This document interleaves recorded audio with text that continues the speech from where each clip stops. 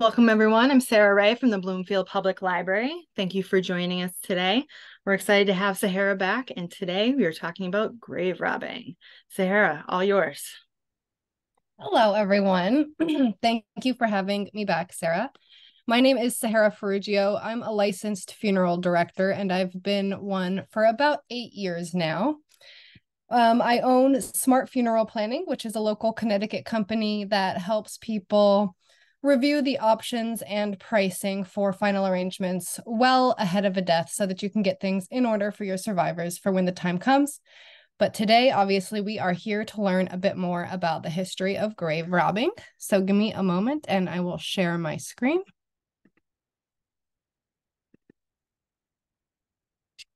Thumbs up if we could see the screen. Awesome.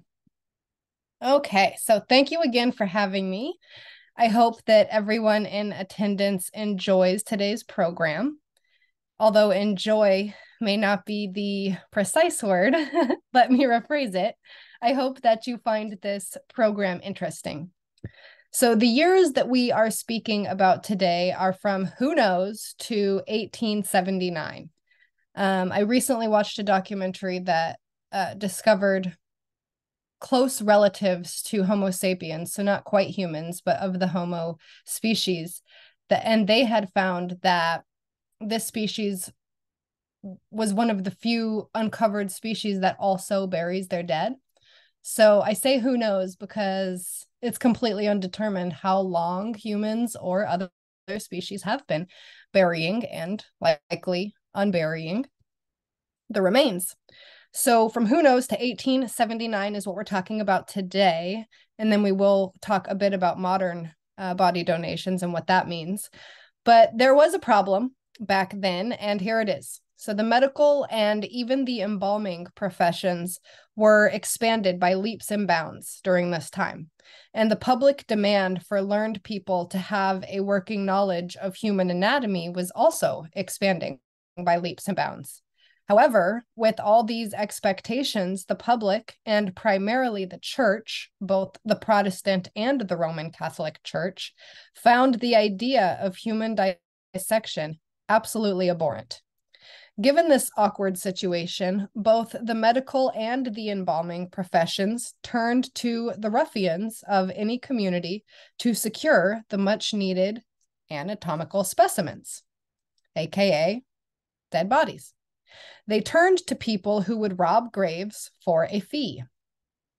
It is interesting to note that the issue of grave robbing is subject to much perception and relativization. For if a grave is pilfered shortly after a death, it's a crime called grave robbing, and you can go to prison. But if a grave is pilfered 3,000 years after death, it is called archaeology, and you can go on a National Geographic special. Just something to think about, folks. So let's get started with telling this story. And here we go. So this is a photo of Pope Boniface VIII. The Christian church absolutely forbade human dissection. So as you can imagine, the idea of human dissection probably instinctually turns people off straight off the bat before you consider the important purposes for which we would need to do the dissections. But the Roman Catholic Church strictly forbade both dissection and also cremation. Today that has changed, but back then, completely forbade. And in 1299, Pope Boniface VIII, seen here in this image, formally prohibited dissection. The church's stance against any violation of the human body was seen strictly as the temple of the Lord, and was further reinforced in 1886 when Pope Leo VIII issued his canon law, and the old 1917 Code of Canon Law, number 1203, read to every Roman Catholic on the face of the earth that the bodies of the faithful must be buried, cremation is prohibited. The faithful also are not allowed to join cremation societies whose purpose is to deny the bodily resurrection of the body. Okay? So it soon became clear that there was a collision course happening. because the strict rules of the church and the demand for dead human bodies, which were needed for dissection, they needed to find a solution. So since no one could legally or morally at that time donate a dead body to a school, the profession of the resurrectionists, as they were called, became a reality with disastrous consequences, I might add, and you soon shall see. However, before we get to that, let's review a short history of the development of human anatomy. And this, if you're interested, is actually a subject that we learn in funeral school, history of anatomy.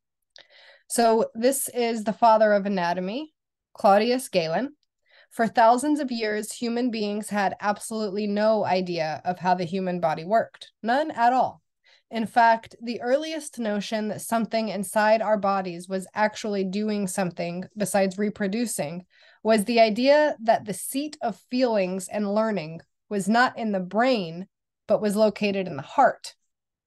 The first scientist to shake the anatomy tree is the man seen here, Claudius Galen. Galen is credited with being the father of anatomy, and his pioneering work formed a precious monument for ancient medicine. So this here is from 1513, what that gentleman had drawn for a heart diagram. So as seen here, this is Galen's anatomical diagram, and it's not too far off from the mark. You could see that he did recognize the four chambers, and the left and the right ventricles. This is his first etching of his examination of the structure of the human heart. And this is an early attempt at human anatomical structure. Following Galen's work, a number of forward-thinking people took on the task of anatomically documenting the structures of the human body. One of the foremost anatomists of his day was none other than Leonardo da Vinci.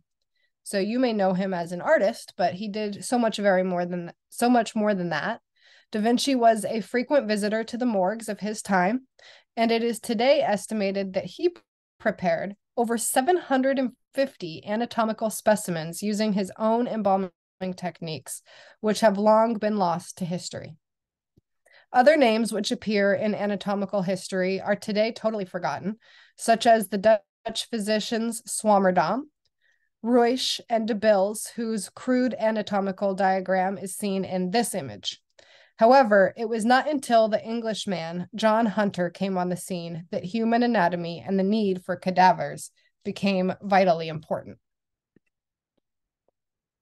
So this is John Hunter. John Hunter was a notable physician and a lecturer on anatomy. Hunter initiated the Anatomical Museum at the College of Surgeons in London. And this is where Hunter ran into the Irish giant John Byrne. Byrne was over 8 feet tall. He earned a good livelihood by exhibiting himself in London, but he had a bad constitution, and it was evident to all that he would not live to a very old age. In any case, Byrne was a great interest to Hunter. Not Byrne the living person, but Byrne's bones. Hunter wanted the bones for his medical museum. Boldly, Hunter approached the Irish giant Byrne and offered him the whopping sum of 800 pounds on the understanding that Hunter should have Byrne's bones upon his death. Excuse me. The giant was seized with a feeling of indescribable horror, and he refused him. Dr. Hunter persisted and tormented Byrne so much that the giant made his trustworthy friends promise him on their oath that upon his death they would drop his body. Sorry. I have to make some tea.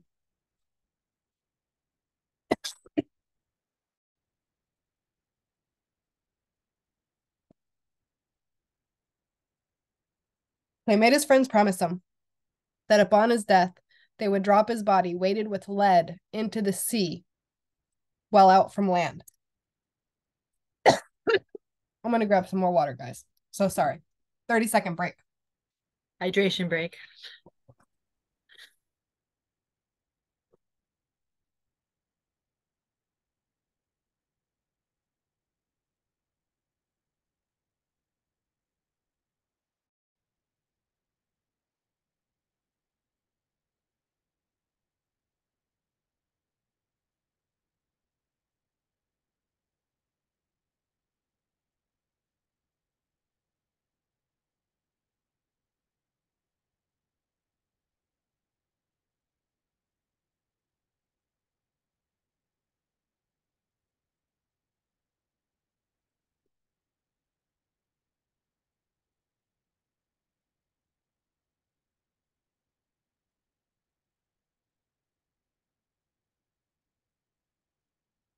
Okay. I think I'm going to survive. So, Dr. Hunter wanted those big bones. The giant refused. He made his friends promise that when he died, they'd drop his weighted body with lead into the sea well far from land. However, I don't know if we're going to make it. However, Dr. Hunter was not to be deterred. Upon Burns' death, Dr. Hunter enticed the trustworthy friends to accept 500 pounds for Burns' bones. The trustworthy friends readily accepted the offer. Hunter made 300 pounds on the deal and got the bones to boot. So much for giving burial instructions to trusty friends. Always pre-plan yourself, guys. Okay. So, due largely to the work of Dr. John Hunter in London, the medical school across England and Scotland began to do most anything to get anatomical specimens for their anatomy labs to utilize.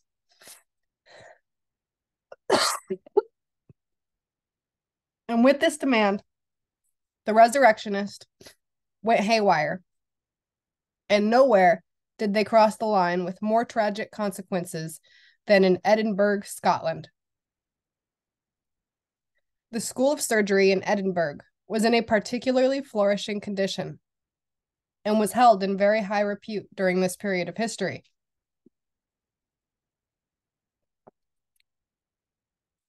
Somehow, the medical school was being kept abundantly supplied with bodies for dissection, and one particular, an anatomist named Dr. Robert Knox, was particularly known for never being at a loss for cadavers. What the townspeople of Edinburgh did not know, but would soon find out, was that the highly esteemed Dr. Knox was in cahoots with two notorious thugs named William Burke and William Hare.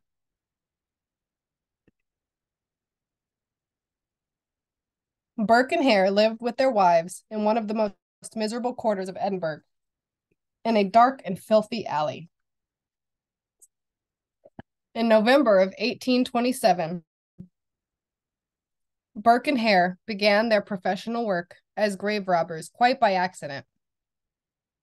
They found an old man by the last name of Donald, who had dropped dead on a public street in Edinburgh.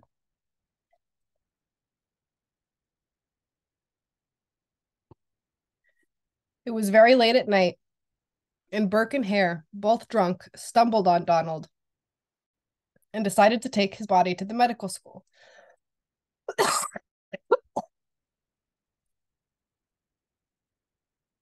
is one for the books, guys. Okay. In 1 hour, they had 7 pounds in their pockets. It was the easiest money they had ever made. Their career path was set. In short order, Burke and Hare had perfected the art of grave robbing. And at their trials, they both boasted with great bravado that they could get a body out of the grave, into a gunny sack, and over the cemetery wall in 20 minutes. Dr. Knox had his supply of bodies. Burke and Hare had their supply of booze. A classic win-win situation. Until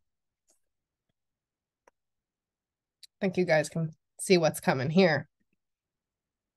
This is the crime of the century. By 18 move this thing here. By 1828, 1 year into Burke and Hare's profitable enterprise, the good citizens of Edinburgh began to notice mysterious disappearances of the down-and-out locals. The truth was much more brutal. People were not simply vanishing because they had died. They were vanishing now because good old Burke and Hare had put their minds together and concluded that digging up bodies was very difficult. It was very hard labor, and was worst of all, very dirty. To this end, Burke and Hare invented a new method of getting Dr. Knox's bodies. On foggy evenings, they would roam about the low quarters of the city and select a suitable down-and-out victim. They would engage the hopeless person in conversation, take them to their quarters, get the person drunk. Burke, who had a fine voice, would begin to sing, and as soon as their guest was drunk enough, Hare would pass behind the person and suffocate them by shutting their mouths and nostrils with his hands, while Burke sat on the victim's chest. In the end, Burke and Hare had killed a mother and daughter who were very popular, and finally they killed an old woman and her grandson. Enough was enough, and with a little police work, Burke and Hare were quickly found out. Digging up graves had been bad enough, but with murder now added in the mix, there were new terrors. In time, Burke and Hare slipped up, and they were both arrested. Hare quickly squealed on Burke and turned on his former partner in crime. They both said that they had taken all their work to Dr. Knox. Instead of going to the cemeteries to disinter dead bodies with great difficulty,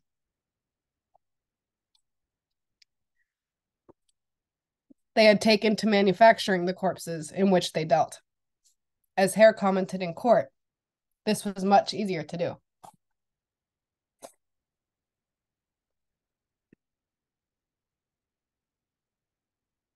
So, the people demanded a public execution.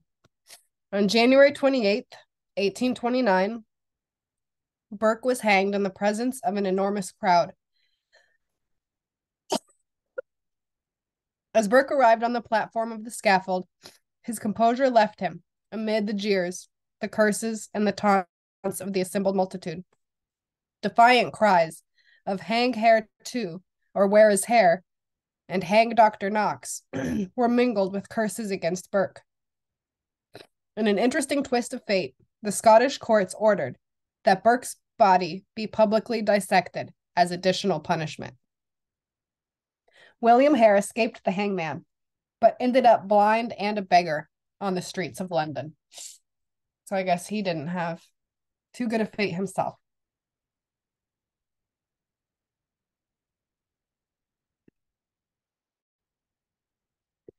So for Dr. Robert Knox, well, the Enterprise Burke and Hare episode had also destroyed the career and life of the famous anatomist, Dr. Robert Knox. Dr. Knox was a great, strong, outstanding, and valiant citizen and leader in Edinburgh. He was eloquent and most versatile in the classroom, and he was well considered as one of the most thorough teachers of anatomy that Scotland, a country which long had been noted for excellence in its anatomical instruction, had ever produced. However, by the end of the Burke and Hare mess, Dr. Knox had his name and life wrecked, ruined, and he remained embittered and died in poverty. I have to apologize again. This is so embarrassing. We're going to make it through.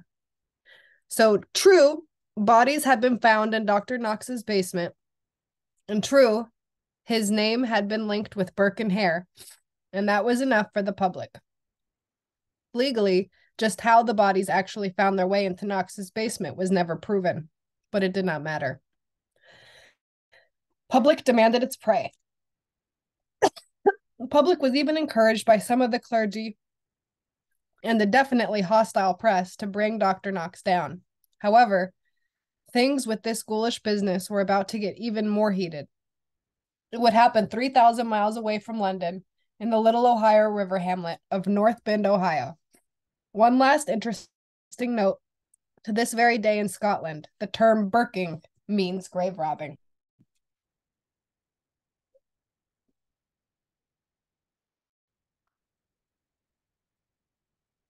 Taking some cough syrup. See if that helps me. Okay.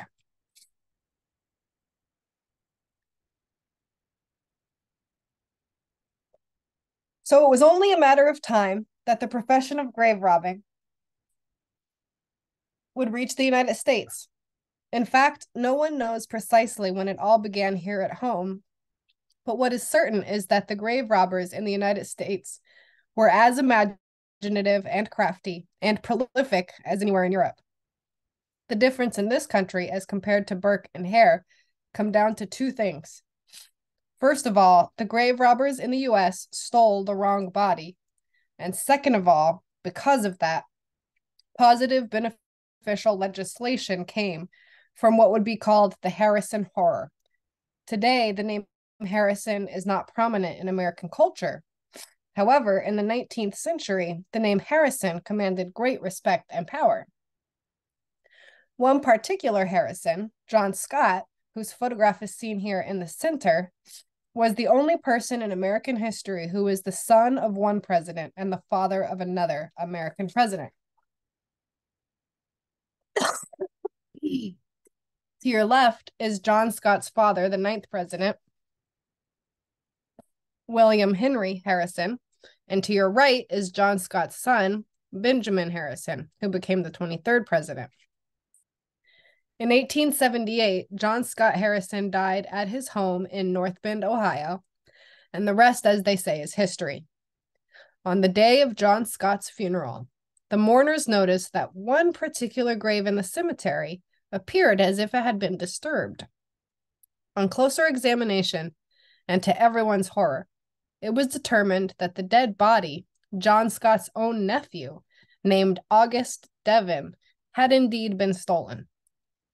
John Scott Harrison was buried that day, but his son, Benjamin, hired a watch guard, bricked up the grave, placed concrete slabs over the grave, his father's grave, and felt confident that nothing would happen. He returned that evening to Indianapolis.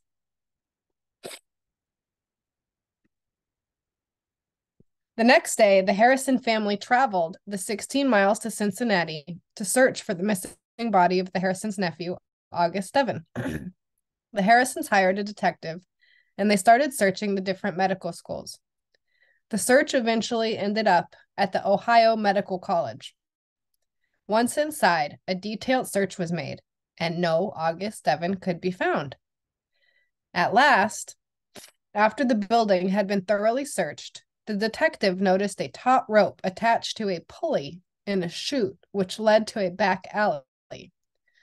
The detective ordered the janitor to pull up whatever was dangling from the rope at the bottom of the chute. At last, there emerged into the light what was clearly a body. The body appeared to be a very old man. One of the Harrisons declared that they were looking for a young man. But with that, the detective removed a cloth which was covering the dead man's face, to the utter shock and horror of the Harrisons.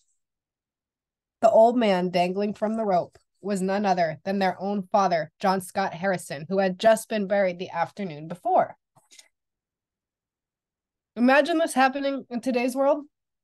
Crazy, crazy, crazy.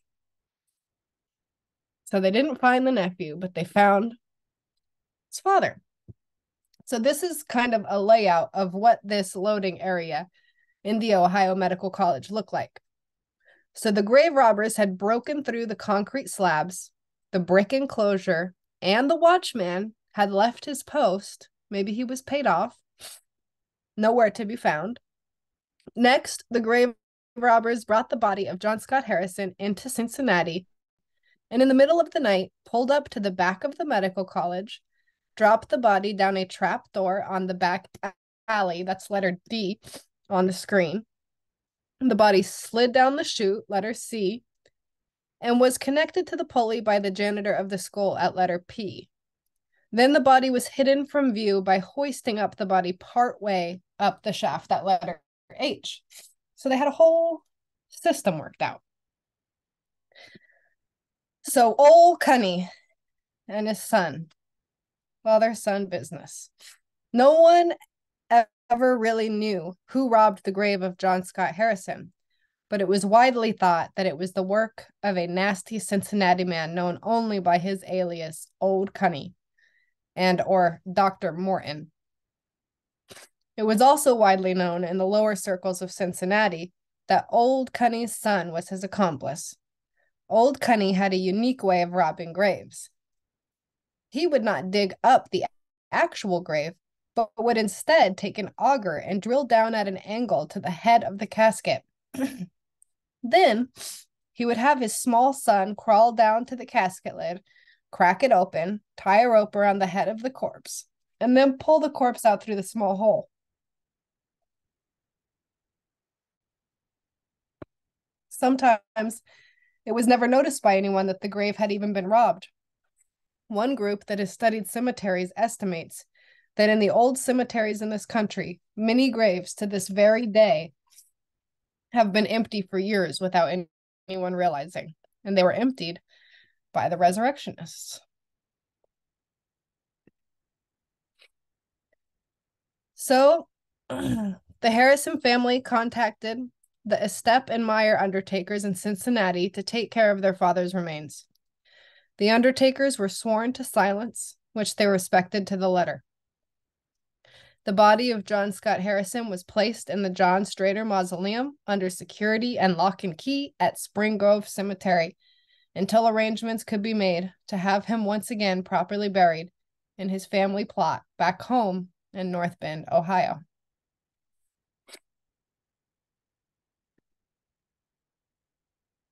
So this is an early vault patent. So to everyone here in Connecticut, if you don't know, you'll know now. 95% of the cemeteries in Connecticut require these vaults, or they call them grave liners sometimes if they're not sealed. The cemetery will tell you it's to preserve the cemetery ground as part of perpetual care. But the original patent back here in 1878 was, in fact, to prevent grave robbing. So members of the faculty of the Ohio Medical School were arrested, and there was a public outcry. But the end of the legal outcome of the Harrison horror is lost forever, for all the records concerning the case were destroyed when the Hamilton County Courthouse was burned to the ground during the riot of 1886. However, one thing is for sure. For when the body snatchers took the body of a prominent Harrison, they had picked the wrong family. From this incident, it was clear that dead bodies required more protection than had ever been thought necessary in the past. And in 1878, a Cincinnati man named Andrew Van Bibber invented the first burial vault, which sealed and locked, as you can see in his patent sketch in this image. Van Bibber received his patent in 1878, and the burial vault is still widely used to this day. One last item to share. The body of August Devon was eventually discovered. They found his body at the University of Michigan Medical School in Ann Arbor. It was later discovered that Devon's remains were shipped from Cincinnati to Ann Arbor in a wooden shipping barrel by American Express. So this is gross anatomy lab from the 19th century and then in the 21st century. So you could see how things have changed. So the second positive that came from the Harrison horror was that in 1879, the legislature in the state of Ohio passed firm laws making grave robbing a serious crime, punishable by prison and stiff fines. Also, because of pressure from future President Benjamin Harrison, the state legislatures in both Ohio and Indiana passed the first laws which made it legal for a person to donate their body to any accredited medical school. In time, this pioneering legislation became the foundation for the Uniform Anatomical Gift Act, which is still widely used today. So, in the end, from the Harrison Horror came both the protective burial vault and state legislation, which made it possible for people to legally donate their bodies to medical colleges. And these two events basically eliminated the need and services of grave robbers altogether. Although as late as the 1970s, the body of Charlie Chaplin was stolen from its grave in Europe and ransomed to the family for thousands of dollars. Chaplin's remains were recovered and quickly reburied in a ceiling protective burial vault. So, started as anatomy and studies, and then I think later definitely turned more towards trying to get ransoms or maybe jewelry off of prominently buried people. But this is now the gross anatomy labs of the 21st century, not as dark or behind closed doors as it used to be, but I hope that you have all found this journey into history interesting. The Harrison Horror basically spellbound the entire nation when it happened. However, through such a terrible incident emerged two positives, which we enjoy today: the Protective Burial Vault and the Uniform Anatomical Gift Act. The medical and embalming professions were compelled to deal with grave robbers for a time. It was the only way to get practice in the art and science of anatomy and embalming. It was a curious relationship, the union of two highly respected professions, medicine and funeral service, with that of probably one of the lowest forms of human life imaginable: body snatchers. Body snatching, grave robbing, or resurrectionist were nothing new in history. For the epitaph on the grave of none other than William Shakespeare in part reads, "Good friends, for Jesus' sake forbear to dig the dirt enclosed here. Alert be the man that spares these stones, and cursed be he that moves my bones."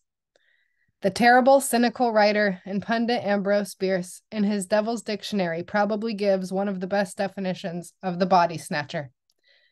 Body snatcher, noun, a robber of graves, one who supplies the young physicians with that which the old physician has supplied the old undertaker. Many thanks again for your attention, and I would be happy to answer any questions at this time.